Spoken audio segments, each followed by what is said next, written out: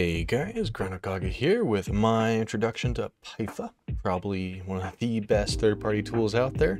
I'd rank it S tier right next to Pathfinder, my favorite other tool. Nonetheless, let's get into this, and we have to start off with downloading Pyfa. On their GitHub page, we can see a bunch of download options. Make sure you download the latest build, and I chose windows.exe. Once you have it downloaded, you'll have a blank Pyfa. Now, what exactly do we do with Pyfa? Basically, we import fits into Pyfa so that we can see very accurate data on how they perform. So let's import our first fit. You can either go in-game and export it into your clipboard through the fitting management window, or we can go onto something like Eve Workbench, find a fit we like. Here's my God's Help Desk C5 runner fit. We can export it, select all, Control C, come into Pyfa and press Control V to paste, and it will paste that fit straight into it. Now here's the fit. Rename it YouTube. See its name right there, see it right here. Up here, we have our fit window, and clearly it is a fully fit ship. And we can read on the top right that we're good on CPU, we're good on power grid, our rigs aren't overdone, we don't have a magical fifth gun or anything, we're good to go. And under that, we can see our buffer tank. How much effective hit points do we have? Currently, it looks like I have a total of 89,000, but do know, you need to get out of the habit of reading your total and get in the habit of thinking about your actual tank. I don't care about that shield tank I have, that shield buffer. That gets melted and I never see it again. What I care about is my armor. Once I'm in hole, I'm screwed. So let's just focus on the armor buffer. And we can see I only have 48,000 effective hit points of armor buffer. It's not that much. So now let's look at one of the most important tabs, and that is recharge rates. And what we have here is our passive shield, our active shield, armor, and hull. Yeah, hull is a tank, and you can active tank your hull. But we got a Paladin here, so we care about the armor repair amount. Now there's two numbers. The top one is your total tank capability, and the bottom one takes into consideration your capacitor. So if you're not a cap stable fit, you know, what are you actually going to be tanking at? That'll be determined by that. So if I throw on my smart bombs and I go uncap stable here, you can see I can sustain 2,800 HP a second. This number right here is what we really care about. Now, every time we go and we look at Ricky's guide and we read the DPS off the site, so 800, 1,500, 1,900, 1,400, we take this DPS number and we are directly comparing it with our active tank number right here, our EHP a second. So in order to tank a stronghold, we need to be able to tank 2,714 DPS. Take a look at our fit. We're taking 3,074, aka we're 300 EHP in the clear. That's really good. This is over tanked, and that's not even taking into consideration something like boosts. Under that, we have firepower. Pretty self-explanatory, DPS, this is what you're doing. So if I change this out from Calm Flag to Scorch, we will see it changes. And we can see what we're doing. Now remember, this is your DPS once you import your character. I'll show that in a minute, but you might be looking at all fives. That's the theoretical best. So this fits theoretical best is 2,408 DPS. And that's before you start tossing in extra damage drugs or anything. Now under that, we have remote reps a second. Let's see, do we have a, no we don't. I will toss in, so let's say I decided to not go smart bomb fit, and I decided to go large remote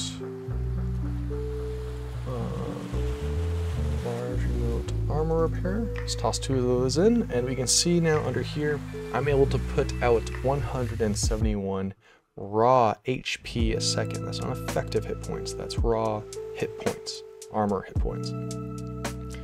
Not the best logic in the world. I think that's about half a Guardian, almost half a Guardian. I think a Guardian does about 400 HP a second. So for comparison there, they're not the worst Logi platforms, and you will see a lot of Paladins run with remote reps to rep other things on grid. Now, under remote reps is something we really also care about, and that is Capacitor. Are we cap stable? Will we survive? Now this is going to get me into talking about the Drifter and how we check our fists to see the Drifter will kill us or not. So looking at this fit right now, we can see there's nothing projected on it, no command boost, nothing special. And we are 52% cap stable with plus 29 gigajoules. That's generally good enough to get us through the site. But when we get a Drifter on us, that's going to change. Now let's first import the Drifter. I already have the fit saved, so if I just type Drifter, I use this empty tab so it loads up onto it. Now I have my Drifter fit on one of these tabs. Let's go back to here, go to projected, right click, add current open fit, and choose that Drifter fit. I will have a link to this Drifter fit in the description, so get that yourself down there. And now that we have this applied, let's look at our capacitor. Pretty screwed. Let's turn on our NOS because you can NOS the Drifter. Still pretty screwed. That's because this fit that you're looking at right here is a 2-fit kind of fit. It's a 2-fit chip. It has a site fit, which is specific for running the site. Some characteristics are it tanks more and has application mods, and then it has a Drifter fit, which is solely focused on not getting nuded out. So let me transfer this to the Drifter fit. It takes off the tracking computer, it takes off the extra tank mod, and it puts in a cap recharger, and it puts in a cap power relay. And if we take a look now, with the Drifter applied to us, we are cap stable. That's how you check it. But this is with all 5s, so let me start talking about your skills. How do we do that? Go character, manage ESI characters, add. It'll bring a pop-up window for us. Select your character and log in. It'll then go ahead and give us a little alert. Great job, successful. And we now have our character in game. So instead of all 5, we can select our characters. So if I select Grendel, who's a maxed out character, almost maxed out, you know, he barely 40 DPS off max. I ain't tripping about that. I'm not hunting down that skill. It's also cap stable. You know, these are the things you care about. So if you're ever wondering if your Marauders 4 or your shield compensation skills or your armor compensation skills, which are like level 3 or 4, are going to affect you, this is how you check. I'm in a Drifter fit at the moment. I'm getting 2,322 EHP a second. It's plenty to tank some of these sites, as you saw. We can do the Garrison, we can do the Orr's Osmonding, we can do the Quarantine Zone, but we cannot do that Stronghold. What if we had boosts? Well, we can simulate that in Pyfa.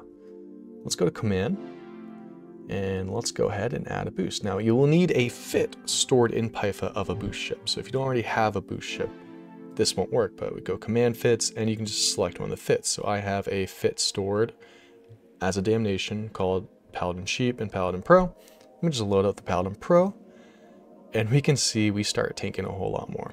We go up to 3,600 EHP a second, aka our single Drifter fit can now tank all the sites. I no longer have to switch between a site fit and a Drifter fit.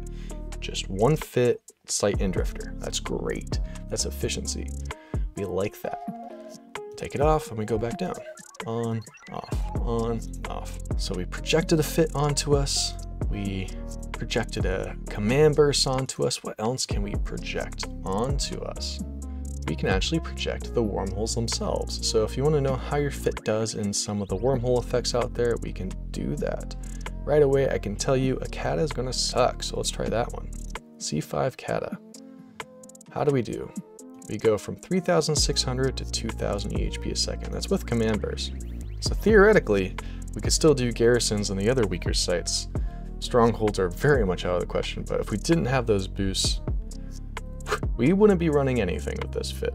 This fit would just die. We know that because we can see it right here. 1,300. Go back and check the damages. Garrison, 1,900. Probably not going to live. Unless you guys had hella DPS on grid, in which case DPS tank is a thing.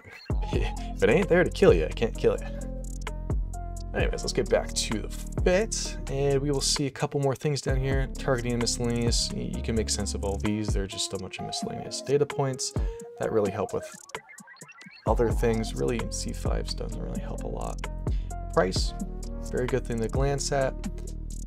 Just know that the character number and the total number are not actually, the total would actually be these two numbers plus each other.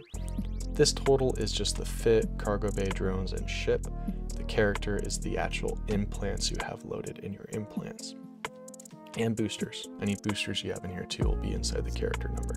So we imported a fit, we looked at the data, we added boosters. Oh, we haven't added boosters. We haven't done any of this yet. So let's say your fit doesn't get all of these in right away. Let me just delete these. Let me go ahead and remove implants.